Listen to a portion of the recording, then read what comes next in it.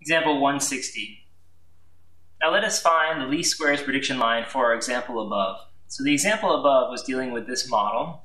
The model was essentially designed to, in this problem, to predict the attractiveness rating on an 8-point scale that was given by women to men based on a photograph of the men. And we think that the reason why the women are voting on the men's attractiveness, and the photograph just showed their bodies, it didn't show their faces, but we believe that the women were basing their vote on their minds picking up subconsciously the waist to chest ratio. The waist to chest ratio is essentially just taking the waist circumference dividing it by the chest circumference.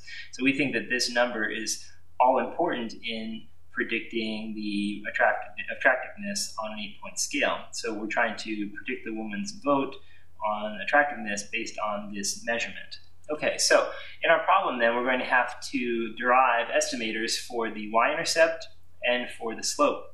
Now, when we look at our formulas for these quantities, we see the slope is made up of two sum of square values divided, the sum of square for the mixed term xy divided by the sum of squares for the x term. And we'll have the y-intercept, which basically takes the sample means here and plugs them into an expression with that slope estimator we found above. So we'll use those two formulas to derive our model. And lastly, we have the sum of square for xy defined and the sum of square for x defined.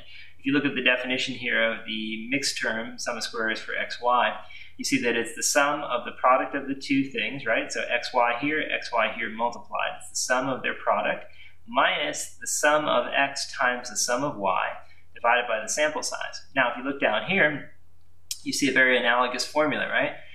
This is x times y because this was xy. So this should be x times x. Well, x squared is what you get when you multiply x times x. So sum of x squared seems appropriate. Minus, now this is sum of x times sum of y, but of course if it's sum of x times sum of x, you'll get sum of x squared divided by the sample size. So it's a very analogous formula. They're very similar to one another. Let's go ahead and take these numbers they provided us in the preliminary calculations. So this is the males in the study. This is the males' waist to chest ratio, and this is the women's attractiveness rating on a 8-point scale given to those particular waist to chest ratios. Let's go ahead then and use that information to plug them into our formulas to come up with our model, basically, our estimator of our line, the regression line that should fit this data the best. Okay, so let's go ahead and start with the first thing you need to calculate if you want to come up with these quantities that we need. We're going to come up with first the sum of square for the mixed term xy. Now, to do that, remember the formula is the sum of the xi times yi terms, right, as a product, then minus the sum of the xi value times the sum of the yi values, right? So add up all the x values, add up all the y values, multiply the numbers, and divide by the sample size. All right, so in our case here, we have these numbers, the sum of the xi times yi value, so we have this column where we multiplied the x and y values together, we added them up and we got the answer 18.105. Then we subtract off the sum of the x value times the sum of the y value divided by the sample size. Well, the sum of the x value is 4 times the sum of the y value, which is 23.1. all over the sample size. So what's the sample size? Well, it's the number of ordered pairs we were given to start. So xy ordered pairs. We have 1, 2, 3, 4, 5 xy ordered pairs, right? All right, so there it is. That's our sample size, and we can work that out now in our calculator. Let's go ahead and do that quickly. So we'll have 18.105 minus 4 times 23.1 divided by 5. And when we're done, we get negative 0.375. Just a heads up here before we move on to the next calculation. When you do these sum of square values, the only one that could ever be negative is the mixed term xy. If it's xx or yy, this could not be negative. The mixed term, however, can be negative, so it's okay that it's negative. All right, let's go on then. So we're looking at now the sum of square for xx. To do that one, following the same pattern, right? It's going to be the sum of, since it's xx, it'll be xx, which is going to be xi squared then, minus the summation of x times the summation of x, right? So we're just multiplying it times itself, which is the same as saying it's squared, divided by n. All right, let's put in the numbers then. The sum of xi squared was given to us as 3.225 minus these two quantities, which are the same, the sum of the xi values. That's going to be 4 times 4, or in other words 16, divided by n, which is 5. Okay, so we're going to work that out quickly and see what our sum of squares for the x term is. So 3.225 minus 16 divided by 5. And when we're done, we get the answer 0.025. Okay, now we've done these two calculations. They're going to be necessary to calculate our slope. So our slope estimator, beta 1 hat, is going to simply be the ratio, in the order we did them, the mixed term on top, so negative 0.375, divided by the x term on the bottom, 0.025.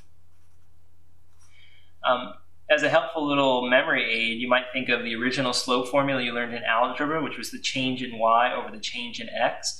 Remember, the x term was on the bottom in that original slope formula. You can remember the x term here is on the bottom here. So between these two, you put the x term at the bottom. Okay, now let's go ahead and do our division. So we have the minus 0.375, and we're going to divide that by the 0.025, and we get the answer negative 15. So that is our slope. All right, good. So we have our slope of negative 15. Our next step then is to come up with the estimator of the y-intercept.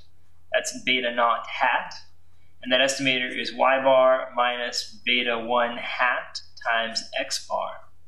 Now, y bar is just the sample mean for y. We don't have that number, but remember how you would get it. You would add up all these values and then divide by the number of values. Well, they've already added them all up, so we just need to divide by the number of values here, which is 5. So y bar is going to be 23.1 divided by 5. That's the same as y bar. Minus the slope estimator, which was found, so it would be minus 15. Minus, remember, becomes a plus. Then times your x bar. Now x is the same thing. Add up all the x's, divide by the number of values. That will give you your mean. So the sum is 4. They told us that. And the number of values is 5, so we get 0.8 here. All right, let's go ahead and work all this out then in our calculator. So we're going to have 23.1 divided by 5, 23.1 divided by 5. Minus will become a plus, so plus 15 times 4/5, or 0.8. I'm just going to put it as 4/5 though, just so you see how that's done. All right, and when we're done, we get 16.62. So basically 16.62. Okay, so you have your slope, you have your y-intercept. It's time to plug it into our model.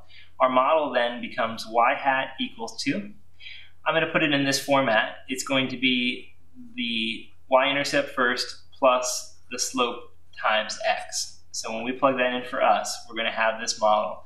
The y-intercept is 16.62 plus the slope, which is negative 15 times x. And if you want to clean that up, you can just say, hey, look, this equation basically is y hat is equal to 16.62 minus 15x.